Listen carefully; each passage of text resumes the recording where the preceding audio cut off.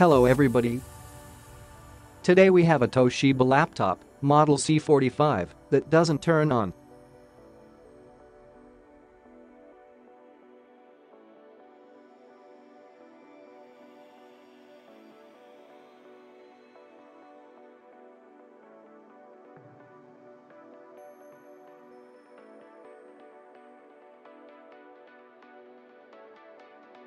We can see that there is no charging light present.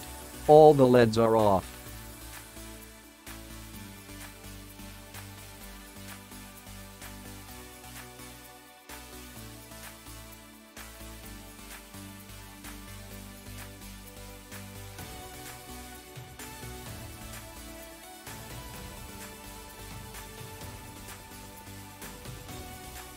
Let's measure the voltage on the charger.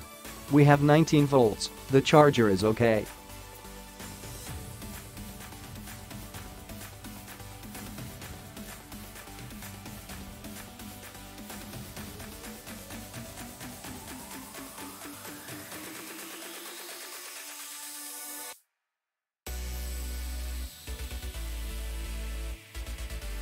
Let's open this laptop and check what is wrong.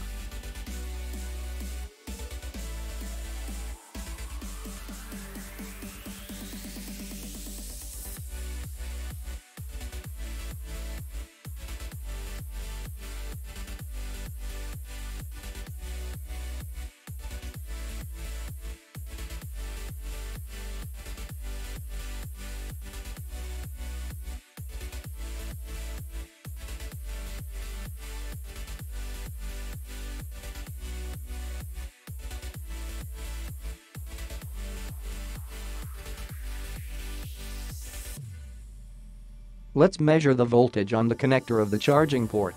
The 19 volts are not present.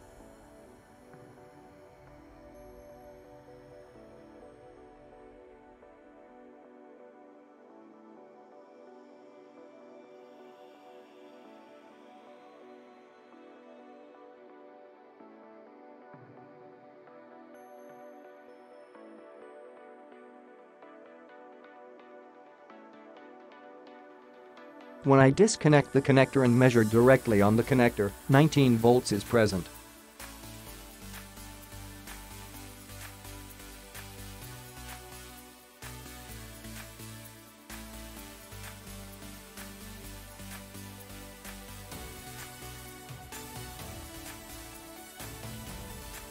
Let's measure the voltages on the big coils. They usually are the output of the different power rails. Not all the power rails are enabled when the computer is off, but 3.3 volts always and 5 volts always should be present always.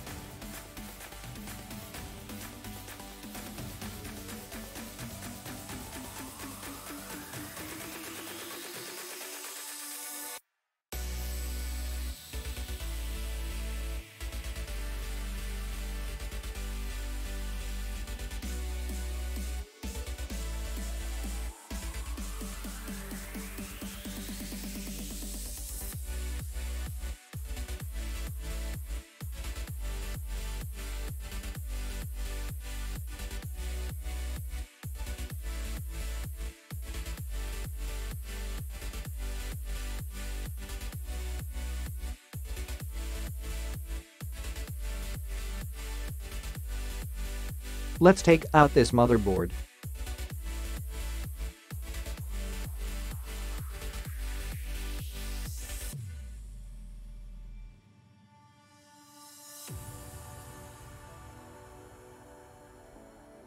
On screen you can see the motherboard model.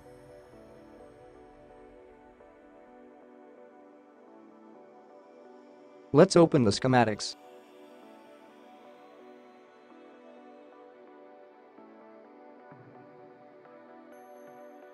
Let's measure the voltage on the fuse PF1, that is just after the charging port. 19 volts is present after the fuse.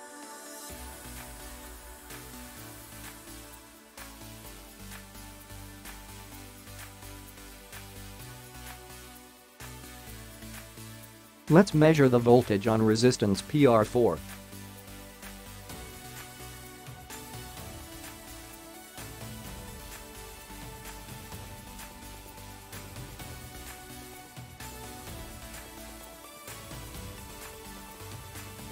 19 volts is present on both sides of resistance PR4.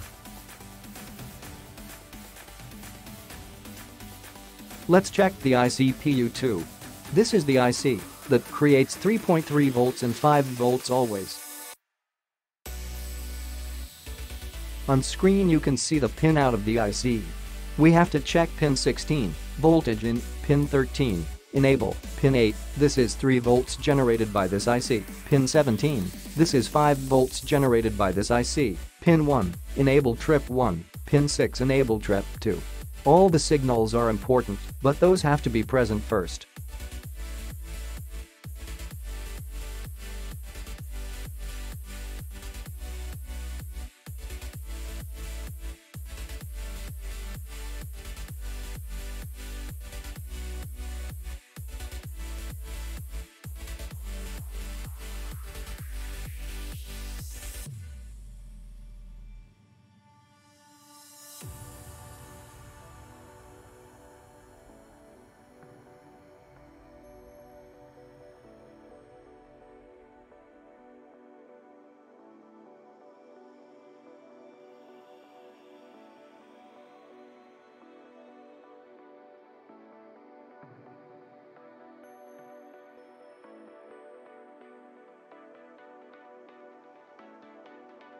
Some of the signals are not present.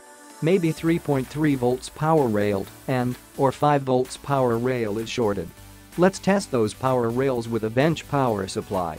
Set the bench power supply to 1 volt, 2 amperes. Black probe on ground, red probe on the coil. PL1 is on 5 volts always power rail and PL4 is on 3.3 volts always power rail. Found the short on 5 volts always power rail.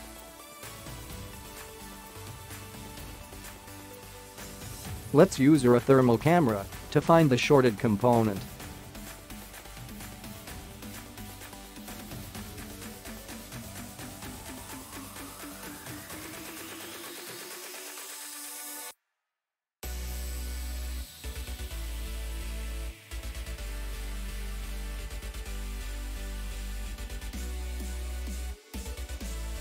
There it is, the small red dot.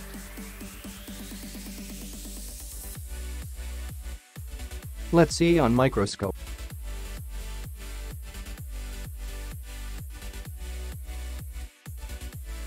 Let's use a little bit of petrol and apply some amps again.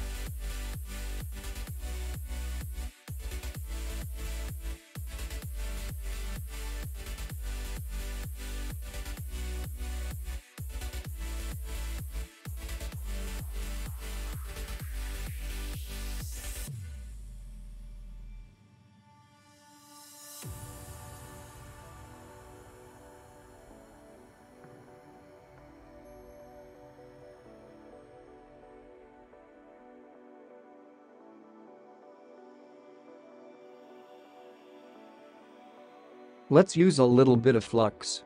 Let's remove the capacitor with a soldering iron at 370 degrees Celsius and add some leaded solder.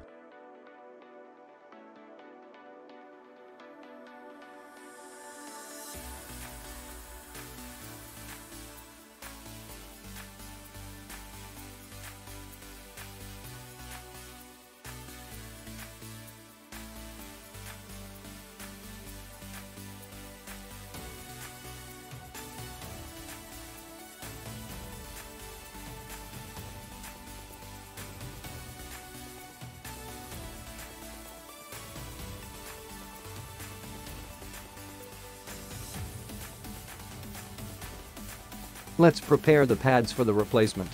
The shorted capacitor is PC171.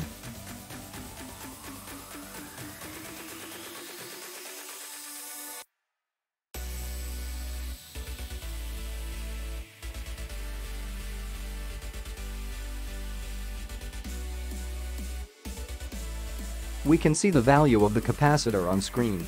I took the capacitor with the same value from a motherboard that I use for spares. Let's set the hot air station to 345 degrees Celsius and preheat the board. When the solder melts, we can drop the capacitor there.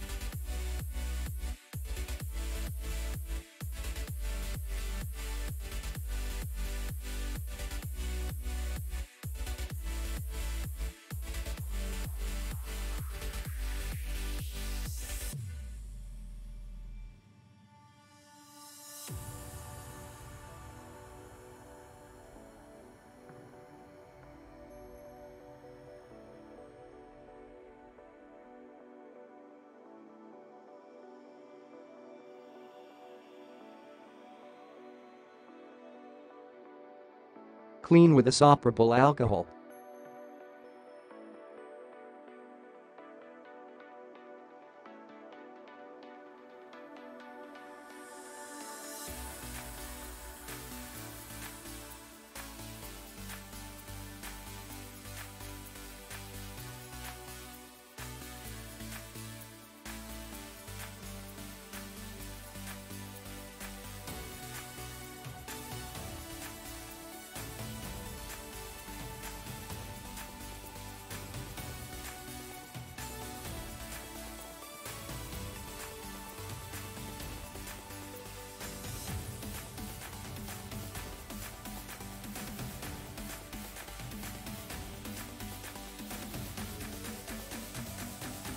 Let's try with the charger. Looks like it is working. Let's put everything back in place.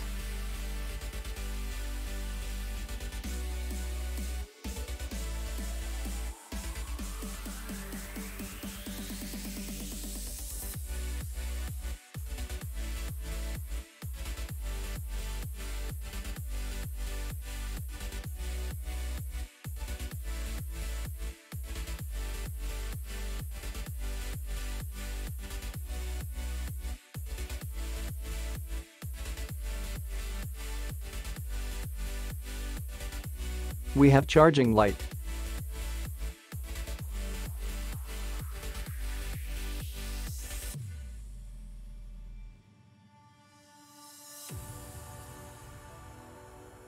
The laptop is on.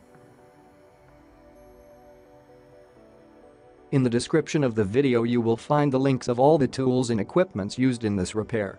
Like the video if you liked it. Don't forget to subscribe for more videos and activate the bell to get notifications. Thank you and see you on the next video.